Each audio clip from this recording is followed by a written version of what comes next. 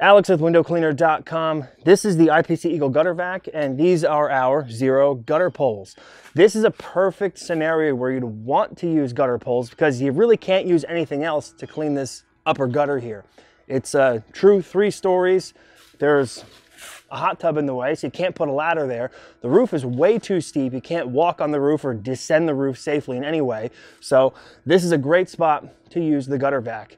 As you can see, the gutters are crammed full of leaves, and we got to get them out before they freeze.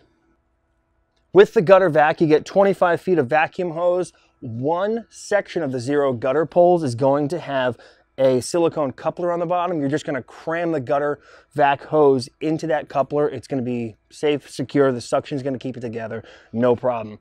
When you're setting up your lightweight, less than 1 pound each sectional gutter poles, put the elbow in first, tighten down, then put your second section on. They just nest right inside of there. Build from the top, go down. That way you can see exactly how much you need. You don't have too much of these pole in your hands.